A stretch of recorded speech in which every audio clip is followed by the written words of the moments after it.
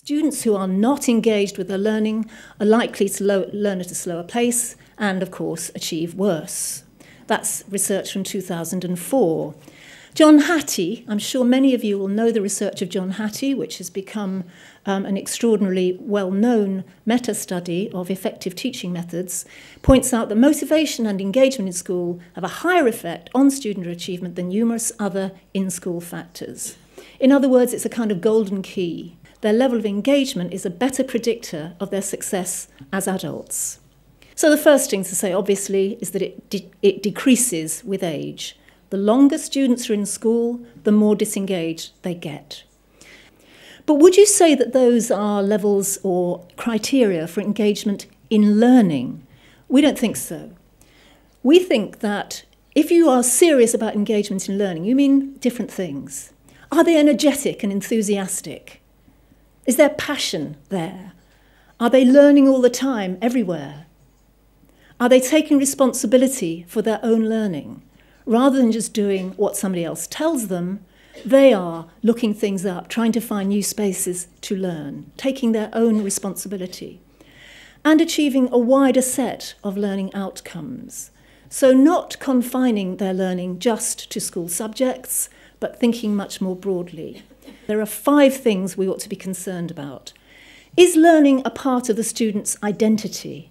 Do they understand themselves to be a learner fundamentally?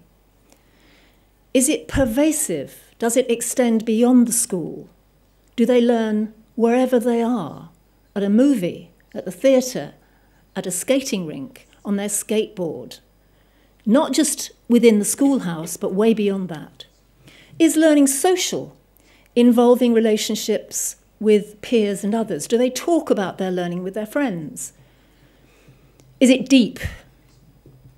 If learning isn't deep, then what is it for?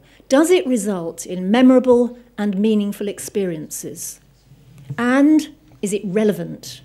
Is it connected to their future lives, to the people they want to be, and not just connected to the next test? In the 20th century, you maybe had 1 or 2 jobs, and you would expect to have mastery in one field. That was your specialism. In the 21st century, we know there'll be upwards of 15. That's probably a conservative estimate now. You will expect to have breadth and depth in many fields. And some of those fields don't yet exist. Unless everybody becomes a passionate, lifelong learner, they will be lost in this world. I'm not saying that schools are going to become irrelevant, but they no longer have a monopoly on access to learning. There are 3 big things which motivate us as human beings. It ain't cash, and it's not being entertained. It's about autonomy, your sense of choice and control over what you do. The second is mastery, a growing sense that you have mastered a set of skills or a subject, and the excitement that you get through your growing sense of mastery.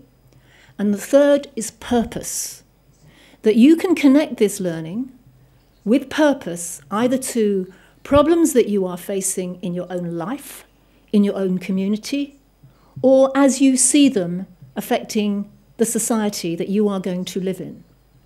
Most schools these days have some kind of student council or parliament where students can go along and be consulted about things. Frankly, quite often that's rather trivial and low level, but sometimes it is important. And by voice, we mean those processes which increase student influence in running the school. Learning is co-created, meaning that it recognises both adults and students as a powerful resource for the design of learning. The work is connected and uses real-world context, contemporary issues, whether it's the threats for Aboriginal life in Australia, the degradation of the environment there, the lack of water affecting the country, racism within the country is a huge issue, or that simple issue of reasonable good work for all Australians.